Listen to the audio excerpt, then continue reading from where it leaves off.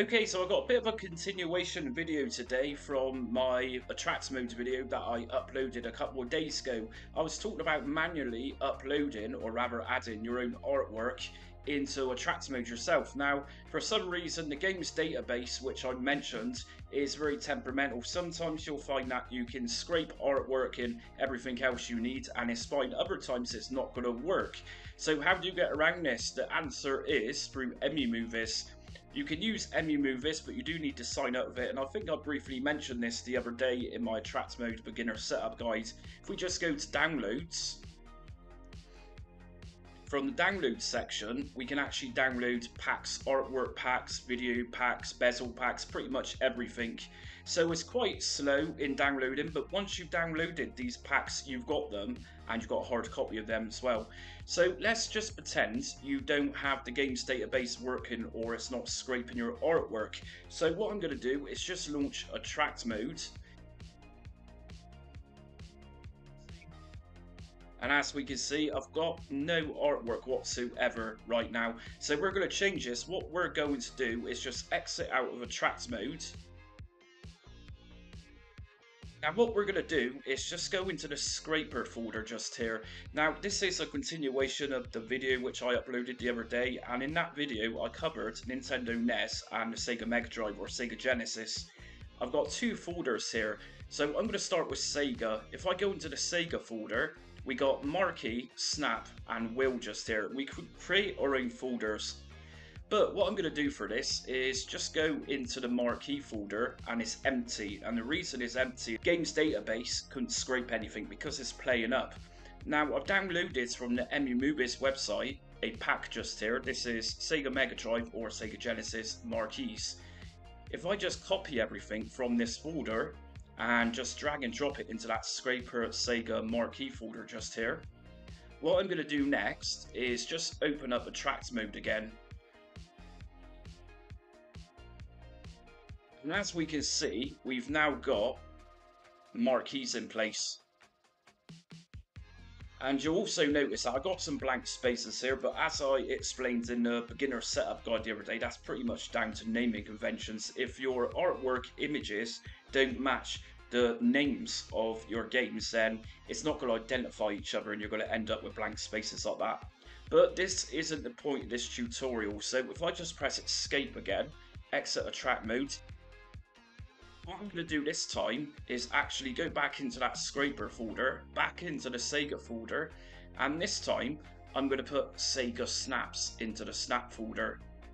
So Snaps just here, these are .mp4 files, and these are of course videos of gameplay. So for example, if I open up Three Ninjas,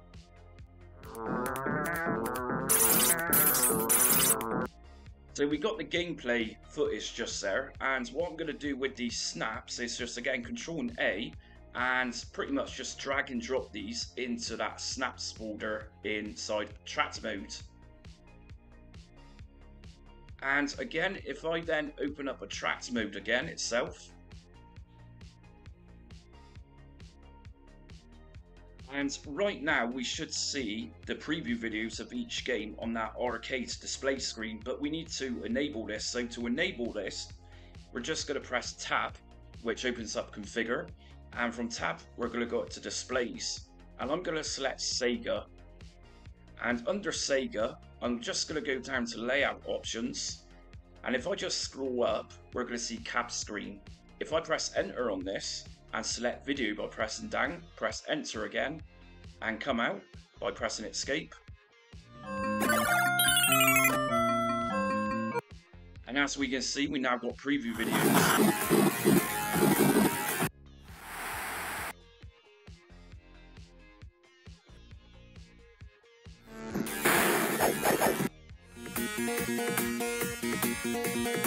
And of course we can also edit how those videos appear too. So again, from the configure menu, go up to displays, back down to Sega and layout options, and from here we can then mess around with how it's going to look. So scan lines on screen right now is set to dark. If I press enter on this and put it to off, if I then go back to play one of the videos,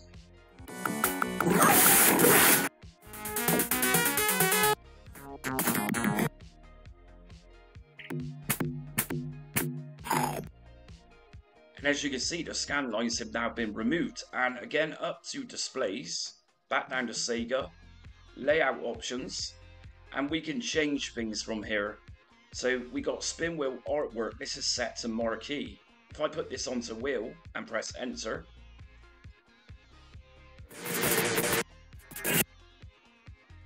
okay, I'm also going to mention that during that footage just a minute ago, when you've seen the arcade display above the arcade screen, that's the marquee area, and you'll notice that the marquee was identical to the wheel spin around in terms of images, and the reason that is because in the attract mode folder, in scraper folder, Sega, I've got two folders here, marquee and wheel. Now if I open up marquee, those are my images, and if I go to wheel, the images are the same.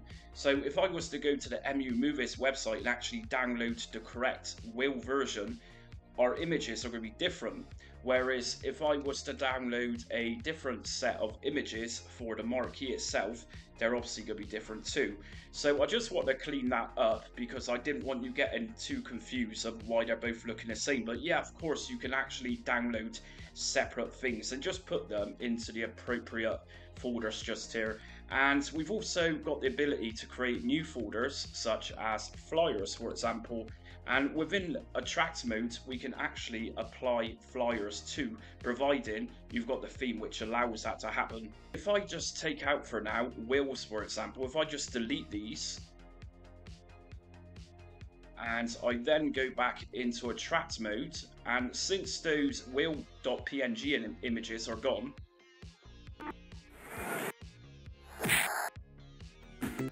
and as you can see, the wheel images have now disappeared because I've just deleted those .pngs from that folder, but we still got the marquees displayed. And if we want to alter the marquee, what we can do actually is just go back to configure by pressing tab, displays, and then choose the system you want, Sega in my case, layout options, and we're going to find marquee artwork, and right just here, it's actually directed to my marquee folder, and that's why we're seeing those images. If I press enter on this and I press down, I can choose different varieties just here, such as emulator name. If I press enter, it's no longer displaying those images, but it's literally just displaying that Sega marquee. And again, back to configure by pressing tab, displays, Sega, layout options, and if I drop this to my own and press enter, it's now given us a generic arcade marquee.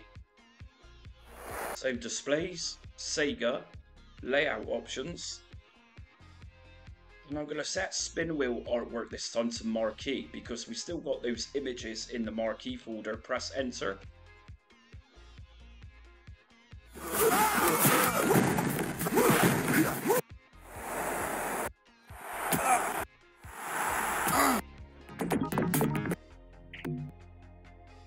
And like I say, we can change that marquee back to the Sega.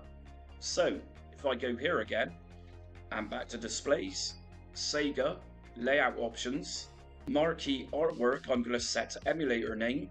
And whilst I'm here, I'm also going to remind you that we can actually mute the sounds of the video from here. So if I press enter on mute video snap sound and press down so it says yes, the sound is now deleted or disabled. And that's it for today's attract mode in setting up or manually setting up your own artwork as well as preview videos for your setup. So anyways, if you liked today's video, hit notifications, subscribe and like so you don't miss upcoming retro emulation content.